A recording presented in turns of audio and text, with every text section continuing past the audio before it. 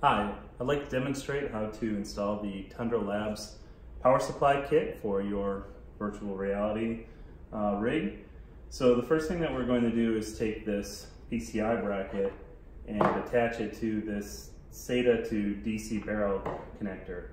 What you do is you simply thread in the barrel connector, and what you end up with is a attached cable to the PCI bracket. From here we can take our PC, slide the PCI bracket into the PCI slot,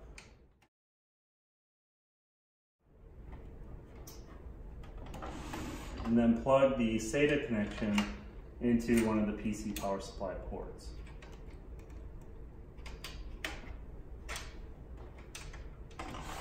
Now you can see that we have a PCI bracket with the DC power jack coming out the back of our PC. Next, we take this HTC Vive link box, and the first thing that we do is remove this annoying AC power adapter. We're just going to toss that over there. Next, remove these cables, lay them on the desk, unbundle the DC power wire, lay that on there as well, and then take this nylon mesh sleeve, unpack it, flare out the end of the nylon sleeve, and start feeding the cables through the nylon sleeve. I'm using the link box side cables because they're slightly smaller.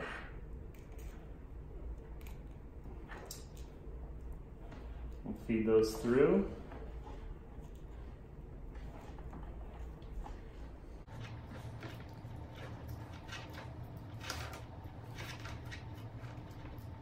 And then bring the tips of the connectors out the other end.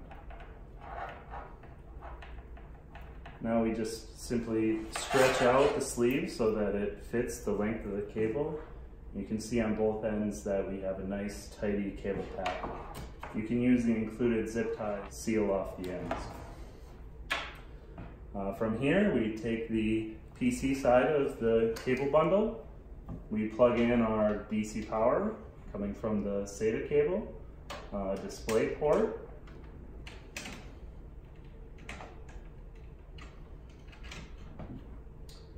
and USB 3.0. And we can see that we have a very convenient tight bundle of cables coming directly to the PCI slot. Then on the link box, simply connect each individual connector.